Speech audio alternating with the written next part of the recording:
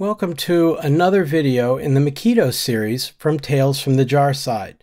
My name is Ken Cousin, and the title of this one is The Argument is the Answer, Getting Custom Answers from Mockito Mocks.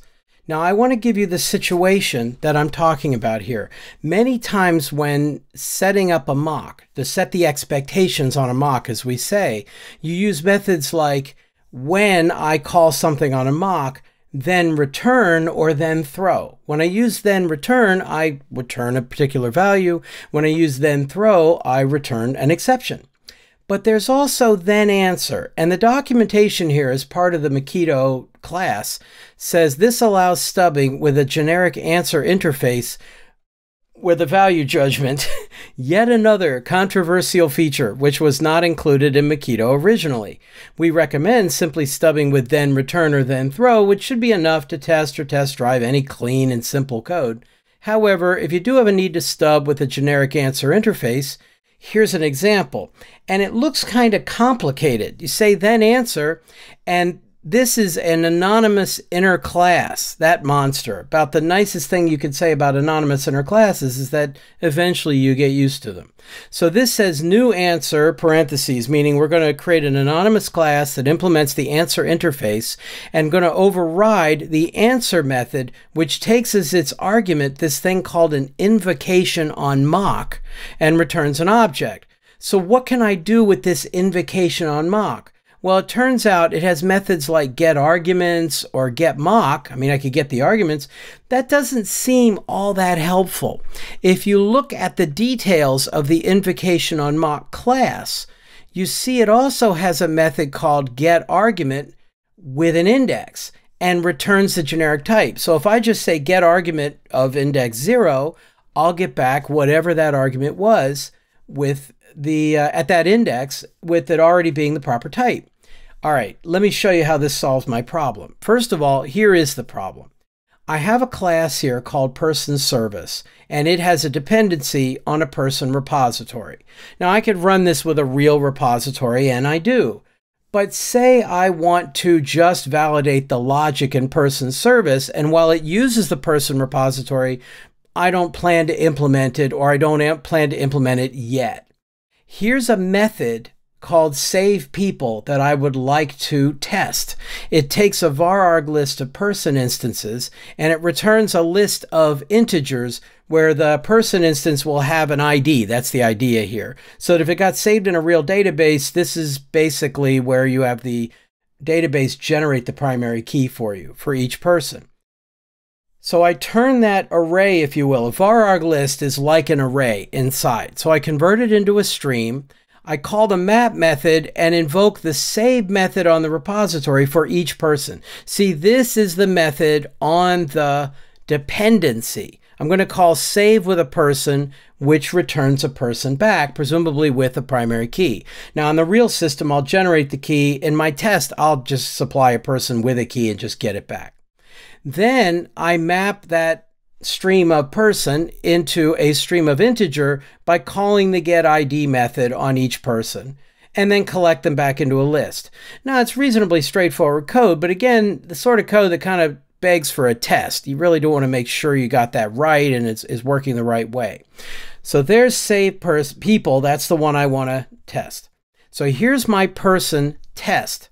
And here's the first version of save person that I tried just using then return. So down here is where the test is going to be. Save people, where I have already a list of person instances up at the top of this class. And I convert them to an array of type person and then invoke it. So that's how you invoke something with a vararg list as an argument. And I get back my list of IDs, and then the rest of this will verify those are the proper IDs. Well, the proper IDs are going to depend on the people. And this is the awkwardness I went through when I first tried to set the expectations on the mock. So I said, when I call the save method on the repository with any instance of the person class, then return the first element of the list, and the second time I call it, return the second element of the list, and the third time return the third element of the list, and so on. And this is, even as I'm writing it, I'm going, this is not right. This is, I mean, there's got to be an easier way. I'm basically hard coding in exactly how many elements there are and what order I want to return them in and everything. Now this works, and in fact down here when I check the results, I'm using that list, and I get the IDs out of the list and collect them into a list themselves.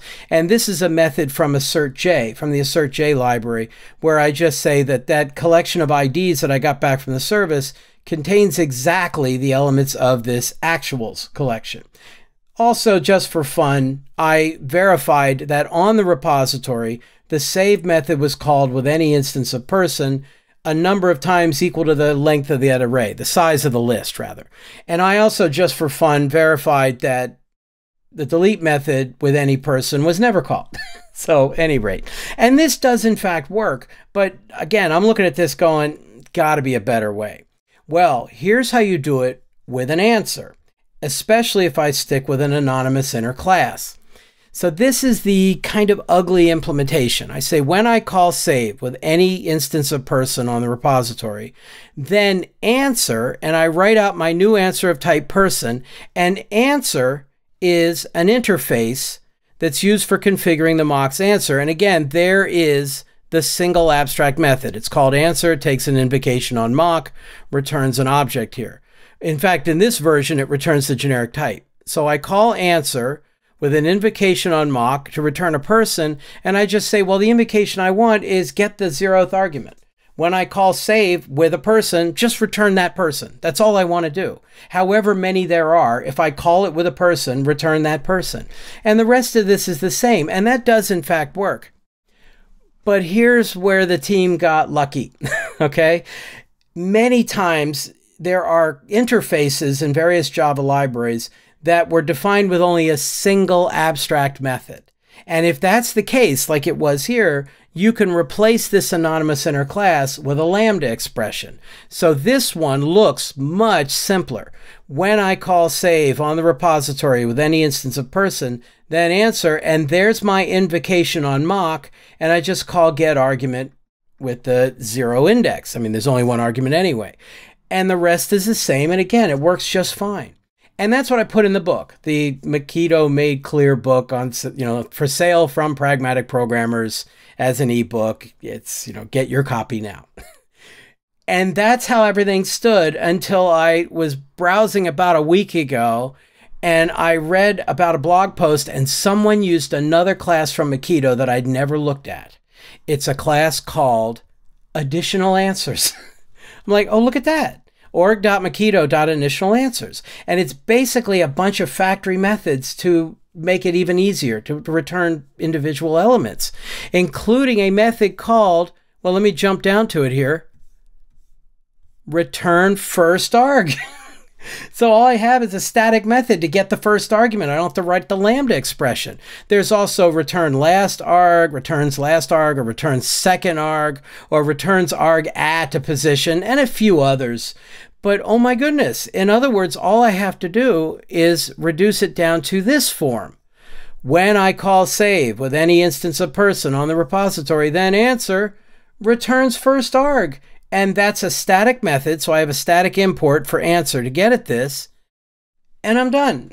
And it returned the argument perfectly so that the rest of this works. And in fact, I can just run the test just to show that everything is fine, and it's all there. And all of this has been checked into the GitHub repository for the Mockito Made Clear book, and I'll put the link in the description, probably, and highlight it on the video as well.